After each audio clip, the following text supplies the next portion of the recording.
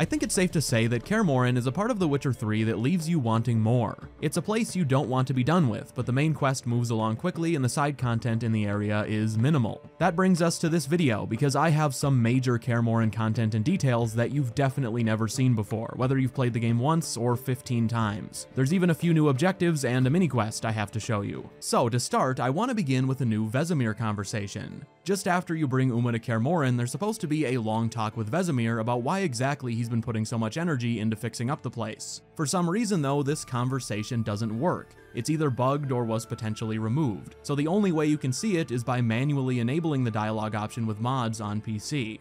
No offense, but why all the construction? So the roof tiles don't drop on our heads? Roof tiles usually fall from the roof.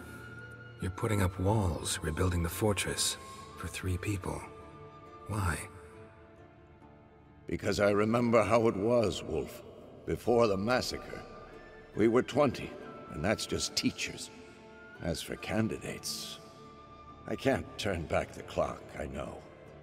But I refuse to just sit and stare at these ruins. Since I'm on the topic of Vesemir and Kaer Morhen repairs, which is very specific, there's a few cool details on that same subject that can be found during the prologue. The first happens just before you speak to Vesemir while he's taking a nap. You're supposed to be able to inspect a few items on the floor around him, but for some reason in the game as released, the inspection prompt doesn't work for any of them. One of the items laying on the floor is a drawing Ciri made.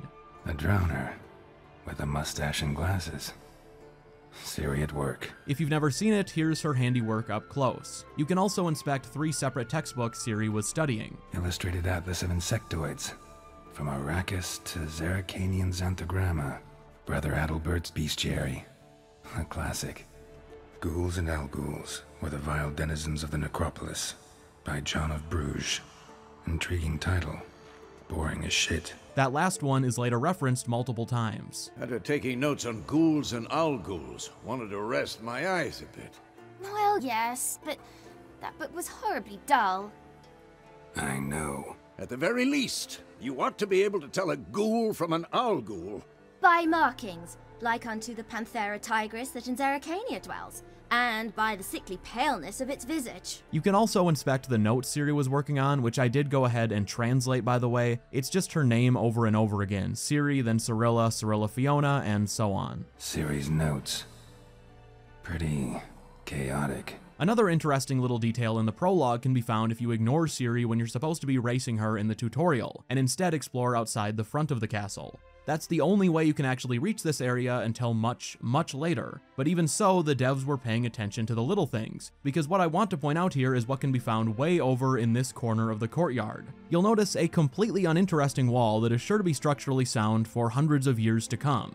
You may remember that this is the exact same area you and Lambert walk through when you're looking for his boat. Savola's breach. Still haven't patched it up? Vesemir'd like to. Doesn't bother me though. Not expecting anyone to lay siege, and this way I got a shortcut to the pond. Shame those Salamandra assassins didn't punch a few more holes in our walls. Or finish the job and reduce these ruins to rubble. They talk about Savola's breach, that massive hole in the wall that was put there during the events of the first Witcher. However, because this prologue is a dream of Geralt set before the first game, that breach isn't there yet and the wall isn't destroyed. I want to point out that there's no way you would even see this to begin with unless you specifically agree to raise Ciri, and then just don't do it, because that's the only opportunity to even get over there. Regardless of that, the devs were still paying attention to the very small details. By the way, that hole in the wall is the same one the Wild Hunt enter through depending on your choices during the Battle of Kaer Morhen. Geralt! They're coming in through Savola's breach! So speaking of the battle, every other detail today takes place directly before or during it. First, I have a couple of conversations with both Yennefer and Triss. These are not cut content, you're just kind of forced into missing them once you return to Kaer Morhen with Ciri. Yen and Triss will have a little walking conversation you can't miss, but before they've even finished, you'll start running into those you've recruited. Hjalmar and his men are first, but Yennefer and Triss don't stop talking until you reach Vesemir, who is always there. Anyway, you're also supposed to be able to talk to Yennefer and Triss separately once they make it up to the keep, but both of them despawn the second they go through the door, so you never get the opportunity to. And after that, you're forced into a cutscene and the option is gone for good. However, you can still catch the conversations in the game as is if you just run past absolutely everybody, skip all of the forced cutscenes, and talk to them while they're still walking just before they disappear. Damn, I was less nervous before that fight with the dragon. Only you and I truly know what all of us will soon face. Damn, I was less nervous before that fight with the dragon. You defeated them once. I know you can do it again. I know that look. Something eating you. The hunt could arrive any minute. I know that look. Something eating you.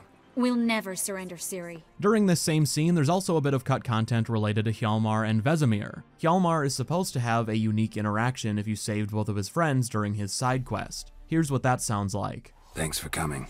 We spent our lives preparing to face the Shadow's Morhog. We slew the giant, we'll slay the wraiths as well.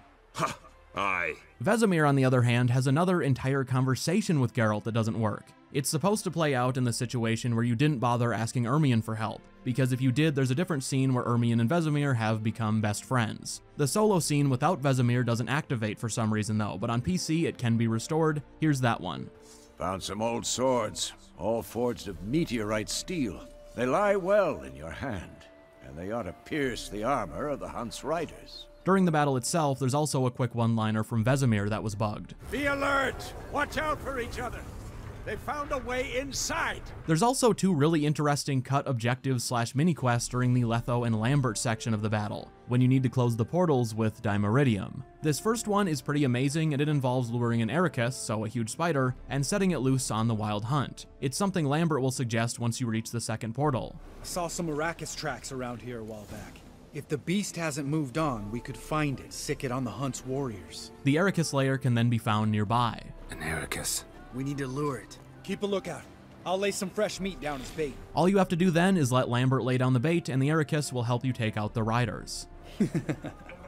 Natural selection in action. I will say, I'm pretty sure this one was intentionally cut or maybe just given up on. I say that because I had to try it like 7 times before it worked correctly. Whatever is in the files is clearly sort of unfinished. The spider just kept disappearing or not moving. The other cut objective is pretty similar. It takes place over by the final portal, or the one way back in the trees by the structure where Witcher students used to train. At one point, you were supposed to be able to use the ruin and the weaponry that's still there to your advantage. The old gauntlet, remember? Let's see if the ballistae still work. Draw them in, then puncture some holes in them. So that's it for today. If you enjoyed the video, consider leaving a like, as it really helps to get these videos out there. And if you like Witcher content, be sure to subscribe. We're only 2,000 subscribers away from 50K, which I am ready for. Also, let me know in the comments what was new to you from this video. Hopefully most of it was, because I always try to put together interesting things I've never seen covered elsewhere. Thanks for watching, and I will see you in the next one.